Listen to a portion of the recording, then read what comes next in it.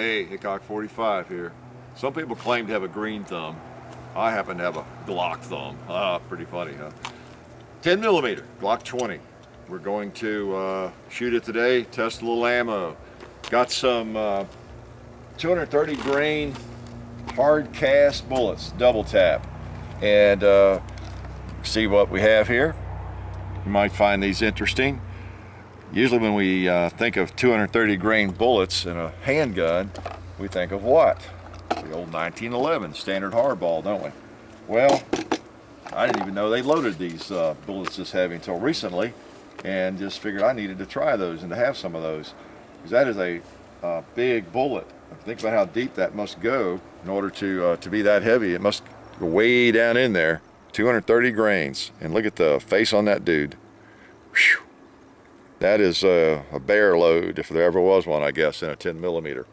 All right, so 230 grains of lead, same weight as the standard 1911 45 ACP load in a 10 millimeter. And we're supposedly trucking at 1120 feet per second.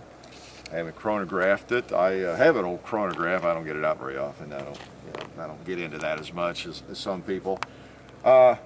Anyway, these are cast bullets. They're hard cast bullets, and these are gas checked, which means they have a little copper plate, I guess it's copper, on the base of the bullet. And so they're okay to shoot through a Glock stock barrel, apparently. And that's what we're going to do. Now, generally, you don't want to shoot cast bullets through a stock Glock barrel. You want an aftermarket barrel. But these supposedly don't lead the barrel, and you don't have that problem. Okay? So we're going to shoot some of those, and a couple of different distances, and play with them. This is a kind of load that, people are always asking, gun writers. I get the question a lot about what's the best gun to carry if you're going to carry a handgun, in the mountains, and you don't want to carry a rifle, or you just can't be bothered with a rifle. And of course, you have all kinds of opinions on that. You don't expect or want to run into a bear or a grizzly or anything without something. But there are people who carry a really hot 44 Magnum with a heavy cast bullet like that, or a 454 Casol, or all kinds of things. I'm not so sure that a 10 millimeter like this with a bullet like that would be any less effective than a really hot 44 Magnum. I don't know. Penetration's what you're going for, and if you don't hit that grizzly in the right place, it doesn't matter what you're shooting with. You're going to be dinner. So this thing ought to penetrate about as well as most 44 rounds, I would guess. Don't know. Anyway, we're going to just play with it some. We're not going to do anything too scientific. We're just going to shoot some. We got some cinder blocks down here. We're going to shoot it across the hill, maybe even a little bit on paper, some wood, and just get an idea of how it does. Maybe even a little bit of comparison. I don't know. Let's put some in here. These are big old heavy bullets. They feel kind of unusual in being this heavy. When you get 15 of these things in a magazine, you have a lot of weight. So let's go ahead and charge some of them up, and I think if we hit a pig or something over there on the hill, they will probably knock it over. That is a big chunk of lead, a long chunk of lead. I've not seen one outside the case. Like I said, it has to be a long bullet, and that bullet would have a really good, if you know what ballistic coefficient means. I sort of do. I don't want to explain it now, but because of the length and the weight of this bullet, it would have a very high ballistic coefficient. All right, let's try it out here.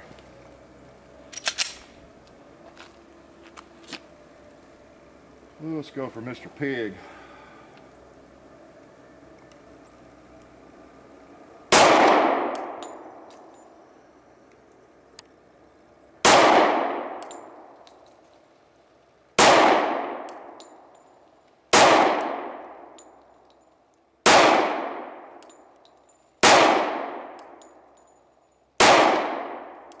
Whoa!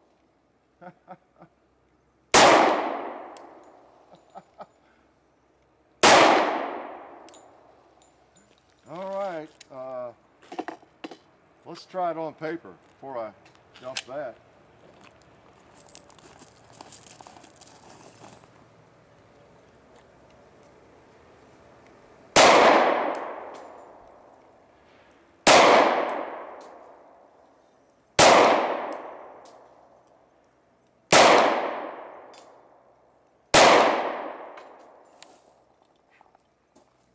know about that.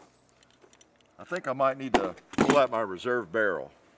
Let's try the old Lone Wolf barrel with these babies and see if we get any better results.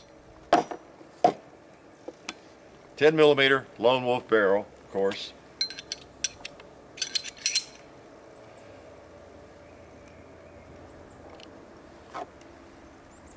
And I don't see any leading. Looks good. All right.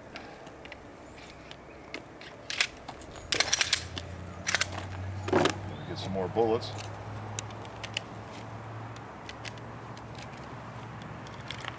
These are cheap. They only run about pretty close to $1 a shot, I guess, by the time you pay shipping and everything on them. But if you wanted something for bear country, doesn't matter what it costs, does it? You're not going to shoot a lot of them. But I thought I'd shoot a few and test them for you today. All right, let's try the Lone Wolf barrel. I'm going to try to hold the same place on that pig.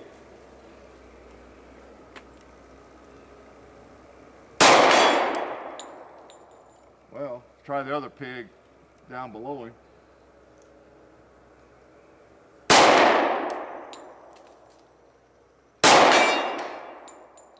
Try the turkey.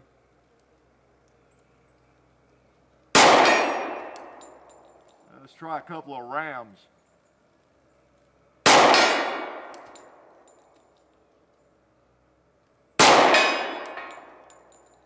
Let's put these on paper from that.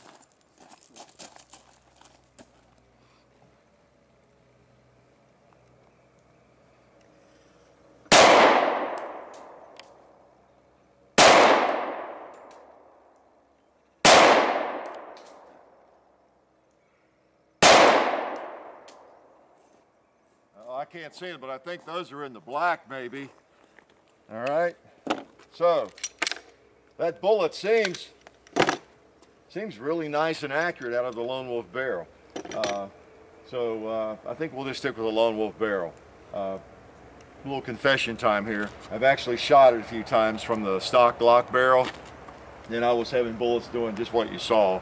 And I wanted to make sure before I put it on video, but the first time I shot them, and they're great. They don't lead the barrel at all. It's just as slick and clean as it could be. But I didn't know what was happening. I was bearing down, really doing my best shooting on a small target across the hill, and it was snow covered at the time, and I was seeing bullets hit up there and over here and all over the place. So at least with my particular barrel, and I doubt it's all that different from your Glock 20 barrel that came with your gun. Don't want to shoot them out of that. Incredibly inaccurate. Okay, so now let's get on with seeing what they'll do with some of these blocks down here. And I don't know that they'll be all that different from my standard 180 grain, bullets. I don't know. 10 millimeter is a hot round. Let's face it. It's going to penetrate. But where this one is 230 grains, and it's going over 1,100 feet per second.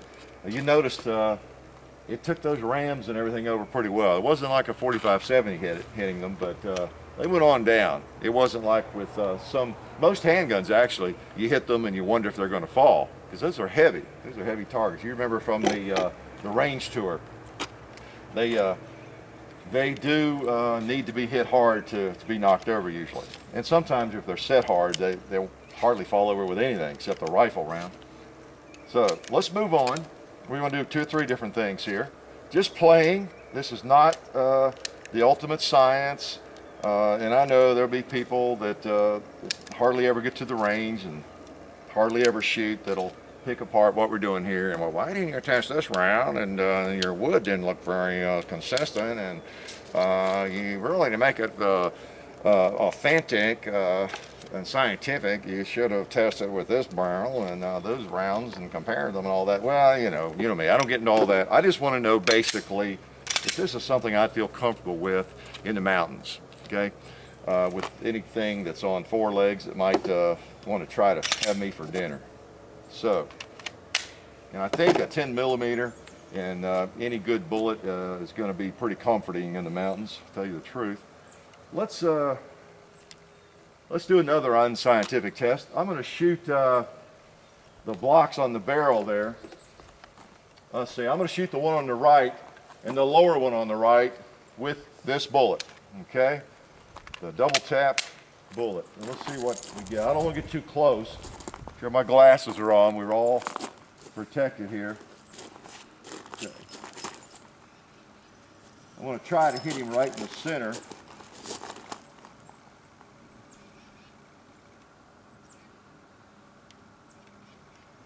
And then we might go down and take a look after we've done some shooting here.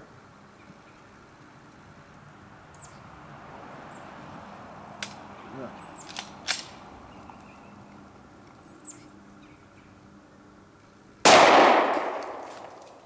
Take another one.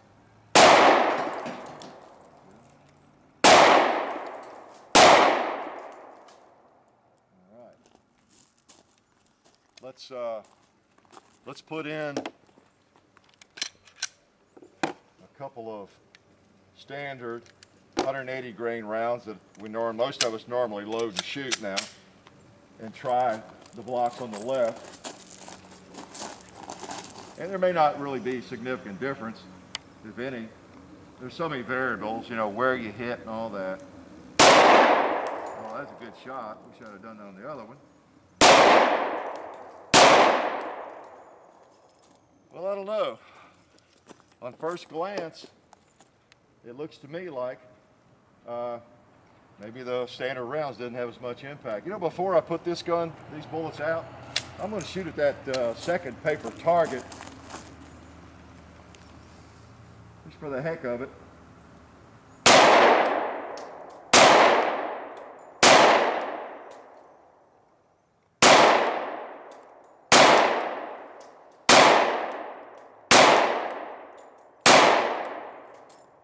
Okay. Let's go see what we got. Want to?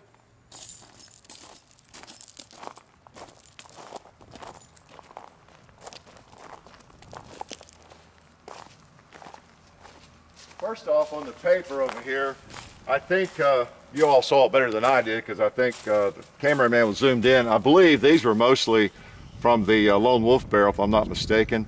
And then we had some of these flyers from and that isn't really all that far away from the stock Glock barrel. In fact, that one right there, I believe, is one that tumbled, because that's something I was actually getting earlier on. If we can zoom down here, earlier I was backing up to the driveway and shooting down at this cardboard. I was actually holding down here at the bottom of this cardboard, and one hit all the way up there. And then I was about twice the distance, but you know, I'm not that bad a shot. And these are actually single hits. That's a single hit, and below it, a single hit. I know that for a fact. That was out of the stock barrel, so I was probably at about 30 yards. 30 yards, and they tumbled. And I have had them tumble even at 20 yards. That's why I'm thinking that one actually is a tumbler right there. But I know those for a fact are, well, you may know because you were watching them hit. If we had him zooming, they may not be. But I know that one was, and that one was. So out of the stock barrel, at least my stock barrel, they just don't work so well. But, boy, they feel good. They really feel warm. And yeah, look at that. This one went all the way through. Now that was the regular 180 grain bullet, and it didn't really do anything to the second wall there. I guess that one hit it hard and broke that corner out, so it seemed to have a little more impact. Let's see what we got down here. This is actually a corner block, so it's a little harder. Hit that right in the middle, just about broke that in half. And let's see on the other one.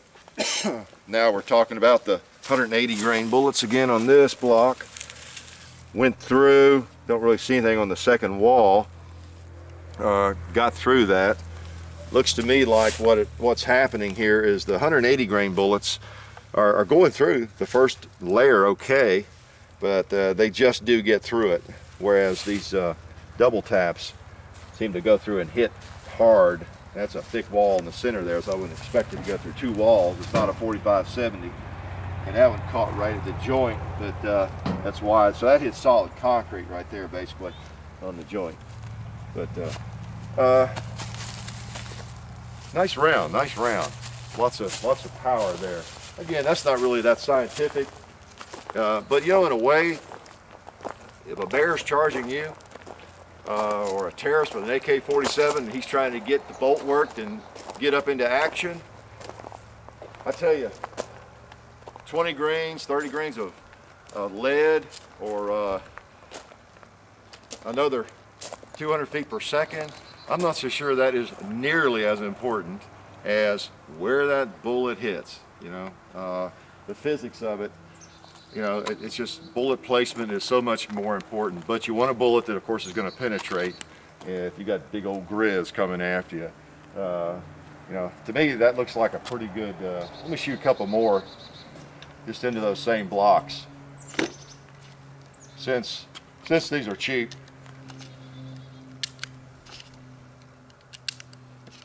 they seem to shoot really well out of this aftermarket barrel.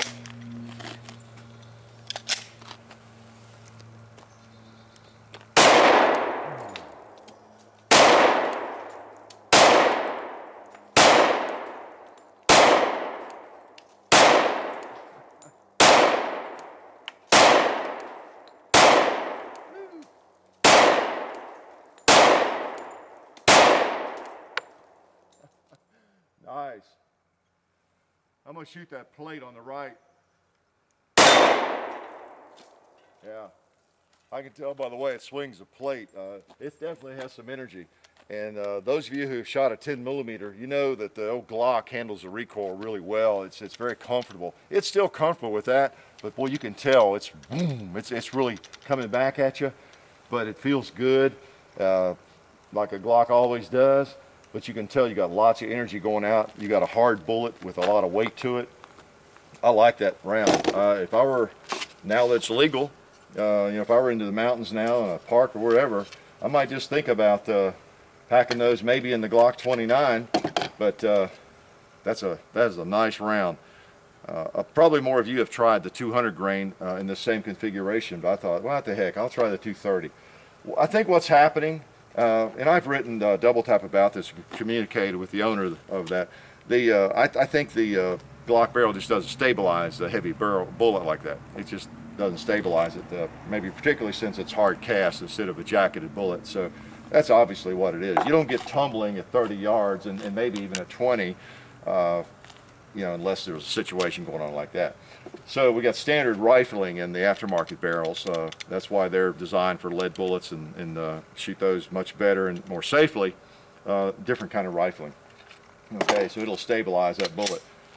Accuracy looked really good. It felt really good to me over there on those animals. I don't remember if I even missed it. They just feel good. Let's try two at the gong just for kicks while we're doing it. It seems to be a very accurate round. You got the right barrel in your gun. Let's see, I don't want to shoot them all up here because we've got another idea here. I'll just shoot a couple. Let me put my ears in.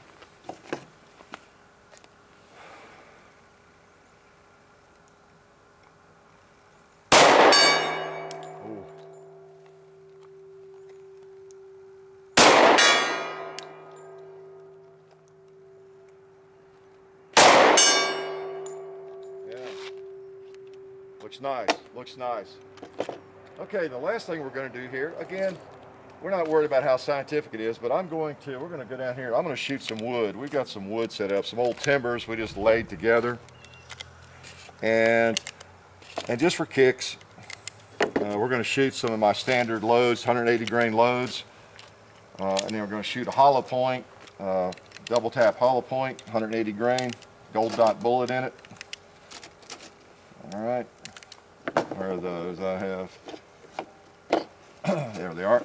Okay, so there we've got the double tap hollow point, the gold dot. Got some more of these babies, 230 grain bullets, and then some 180 grain hand loads. All right, and in some other 10mm testing I've done, these are my hand loads are very comparable to any of your standard factory loads that I have fired. Okay. So, got what I need. We'll see what happens here.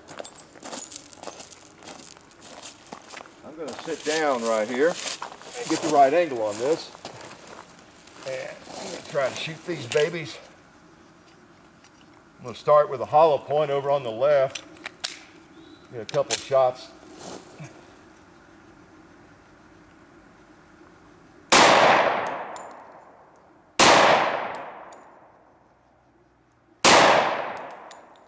Okay. My hand loads.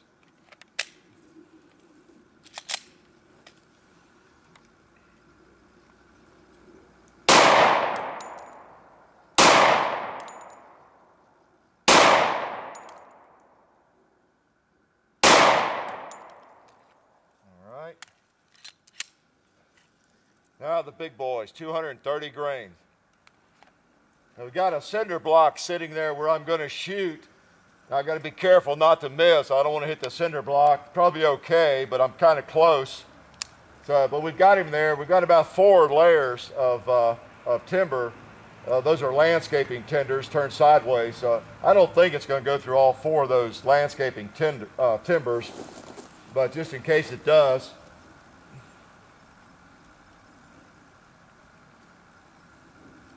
Yep, there's a bullet in there.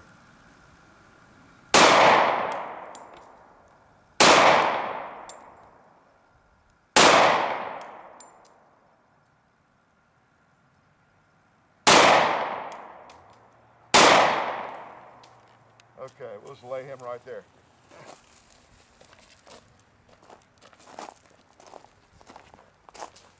I don't know if we can tell anything out of this, but let's see. Yeah, I guess we didn't go all the way through on anything. Let's see. I can see them. Yeah, there's a couple of the hard cast 230 grain bullets right there. They went through 2 of those landscaping timbers. Yeah, and stuck and lodged into that one. So it looks like it got through 2 of them okay. And over in here, see, I was shooting my hand loads, and I don't see anything that got through into that 3rd one. Looks like they went through the 1st one probably and lodged in the 2nd one. And the hollow points, probably the same thing, because they're going to open up very, very quickly and not get much penetration. That was just for kind of kicks. I did shoot on the end over here a couple of shots. Yeah, now that one looks like it went all the way. I thought I saw something hit over there. I think this one went all the way through both of these timbers. Looks like both of them might have. Those were the 230 grainers. So we're talking about going through a couple and lodging in the 3rd one, I guess, on those bullets. Yeah, so I don't know. Probably put up too much timber there, but just want to get an idea. If I've got a bullet in a handgun that will go through 2 landscaping timbers, that old treated stuff, even though those are, you know, in various condition there, depending on which end you're on. If I've got a gun that'll shoot a handgun bullet through a couple of thick landscaping timbers like that, you know, I figure it's going to probably get through enough bone to stop Mr. Grizz, you know, you hope anyway. So I don't know if this tells you anything other than the 10mm is a pretty powerful round. It, you know, it's just a powerful round, and you want to make sure you got the right barrel in your gun. Again, I tried 3 or 4 different tests. Well, 4. This is the 4th time in terms of shooting those heavy cast bullets out of my stock barrel. So you might get a different result at home, but as for me, I won't be carrying them in the stock Glock barrel. Now maybe if the Grizz is right up on me, it wouldn't matter, but when I got bullets tumbling at that kind of distance, it's just telling me that the barrel won't stabilize the bullet. So not too scientific, but just some food for thought with a 10mm and 2 or 3 different bullets. So take it for what it's worth, and talk to y'all later.